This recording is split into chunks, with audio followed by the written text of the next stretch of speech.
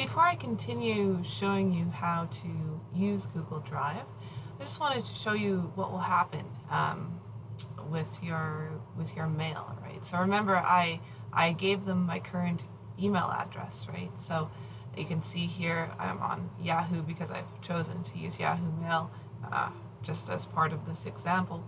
So I go into my mail and it says Gmail team. Oh, there's a message here from Dropbox too.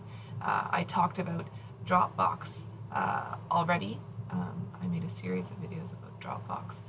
So we're actually, there's a few other videos where I compare the difference between, I explain the difference between Dropbox and Google Drive. So that's what this is all about.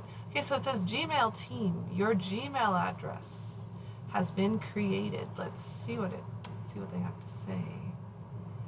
Okay, so it gives me some tips to help get me started. But like I said before, I will be showing you the basics of how to use it soon.